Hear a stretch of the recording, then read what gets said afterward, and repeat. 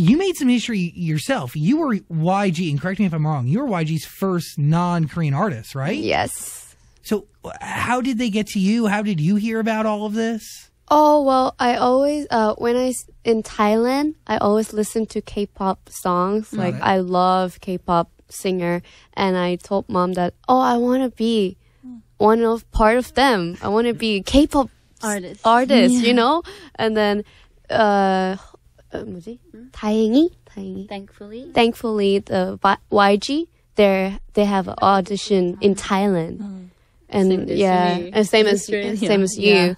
And then I just got in, and then she flew over. Yeah. To a country where she couldn't speak the language at all. At all, just only 안녕하세요. And that's it. Yeah, that's